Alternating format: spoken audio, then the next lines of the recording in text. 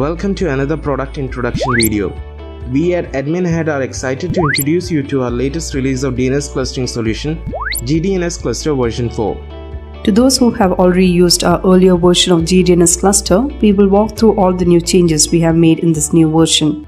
If you are new to the term DNS clustering, or if you would like to implement DNS clustering in your existing environment, we would explain how you can implement DNS clustering using our solution in this video. The gDNS cluster setup starts with the installation of gDNS controller, which should be installed on a standalone server with no control panels. The installer will install all dependencies including bind, Apache, MySQL, PHP, etc. Once the installation completes, you can access the interface via web browser by entering your IP address /gDNS controller. You will be greeted with a login page. Enter using the default login sent to you in product information email. Once logged in, a slider showing different cluster possibilities you can build using our solution can be seen.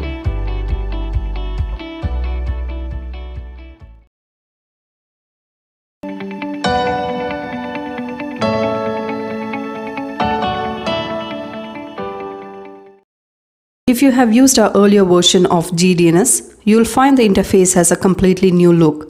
We have also introduced an easy walkthrough to help our new customers effortlessly get started with the initial setup of the cluster.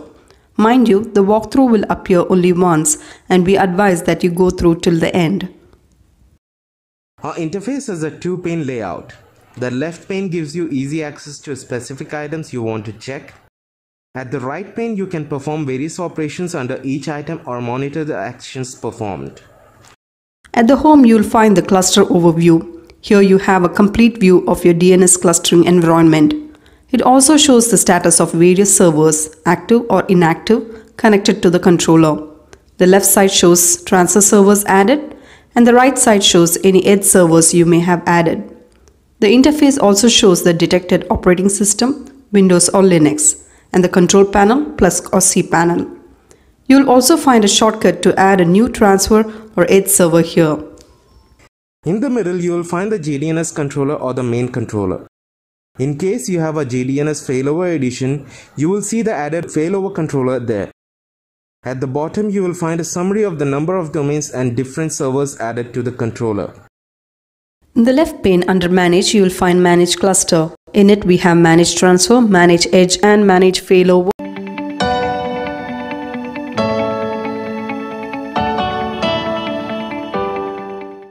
Adding transfer server is quite simple. Click on Add Transfer. Here you have the option to add a single server or multiple servers at once.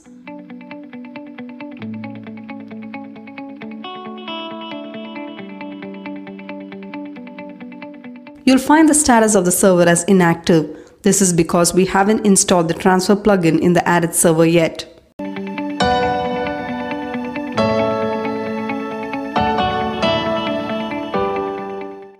A transfer server is a server with a control panel like cPanel or Plus.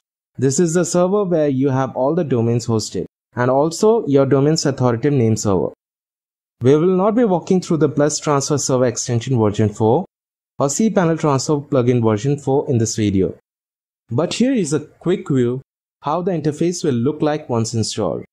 This is the Plus extension and here is the cPanel extension.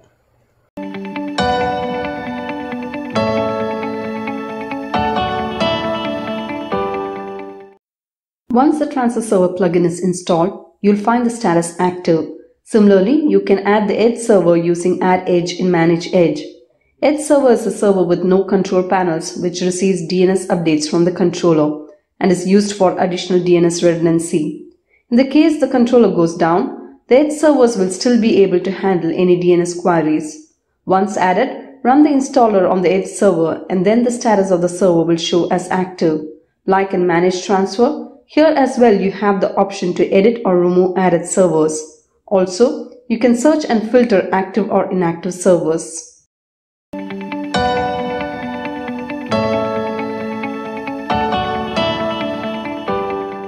Next is the Manage Failover. This is where you can add a single failover controller. Once again, you will find the server status as active after the failover installer has been run on the server. You will have a similar interface at the failover controller which can be accessed using the browser URL. your failover IP address /gDNS failover. This is to ensure you can still manage the cluster in an event the main controller is down. Here you find the last transfer time, which is the last time transfer of signed zone files which was made from the controller. The sync status states whether the signed zone files transferred is in sync with the signed zone files present at the controller. Last synced domain gives you the most recent domain whose signed zone files was transferred to the failover controller. Domain count is the number of signed domain zone files received at the failover.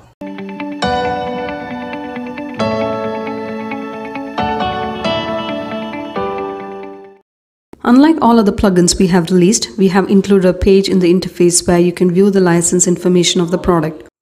License details include details such as gDNS cluster edition, the number of transfer and edge servers your license supports, also whether your license allows a failover controller or addition of Windows plus transfer servers. You will also find an upgrade button to upgrade your license. Maybe you would want to add more transfer or edge servers to the cluster or change the cluster edition. After your license is renewed, you can use Retrieve to recheck the license. You will notice a secret key button. This key is used to authenticate the request received from the transfer server.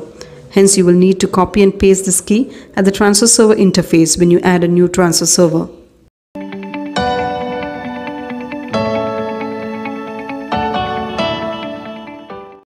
We have also included logging for every operation in the DNS clustering. Any errors reported can be viewed under a log. Here you can view the error description, sort, or even do a search. Once you have added the servers, transfer, edge, or failover necessary for the DNS clustering, the next step would be to track the domain zone file transfer and signing process in the cluster. For this, in the left plane, we have the received zone and signed zones.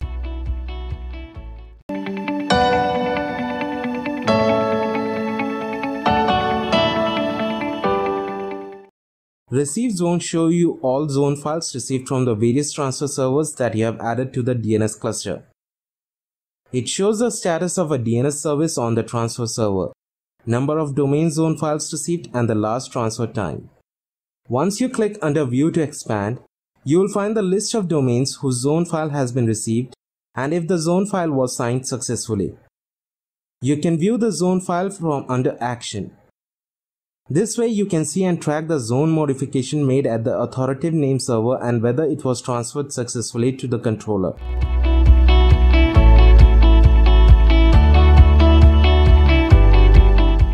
Another new feature we have included is Change Association. Change Association was introduced to avoid duplicate zone files from being created for the same domain at the controller. This can happen during domain migration within your hosting servers. In such a situation, as the administrator, you can choose a server whose zone file of that domain should be accepted by the controller. Click on the lock icon. In pop-up window, use the drop-down to select the transfer server and then click Update to change association.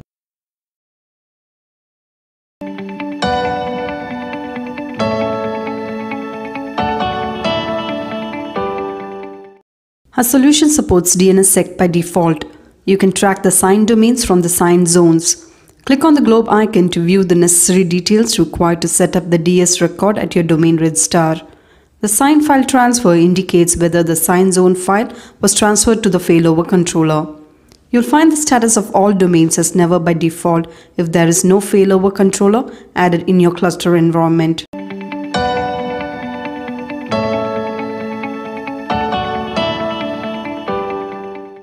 At the edge status, you will find all edge servers you have added. Status shows whether DNS service is active on the edge server. Domain count indicates the number of domains whose zone files were transferred to the edge server from the controller. Once you expand view, you will find the list of domains which has been synced to the edge server. Received indicates the original transfer server from which the domain zone files was received.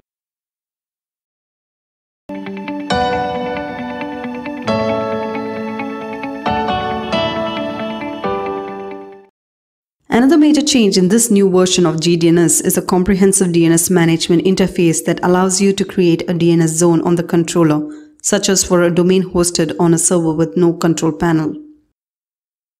At the locally added zone, use Add New Zone to create a domain zone. Add New Zone has two steps, first to create the SOA record and then to create other needed resource records. Once the details needed for the SOA record has been filled and saved, you can create the other needed resource records.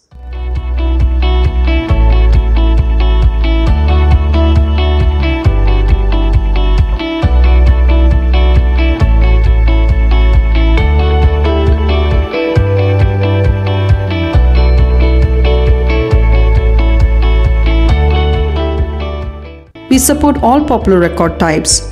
Once the records are added, click on Update to add these records to the zone. You can also view, edit, and delete the created domain zone.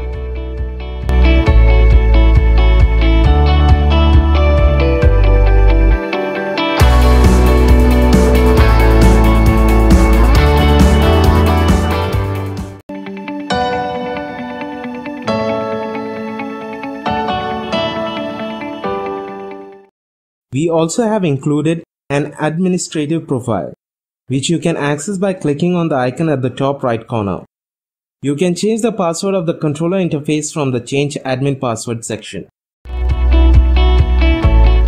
That's all, folks. I hope this video was helpful to understand how you can implement our improved DNS clustering solution, gDNS Cluster version 4. Please do not hesitate to reach out to us if you have any questions regarding implementing it. Thank you for watching this video, and we wish you a great day.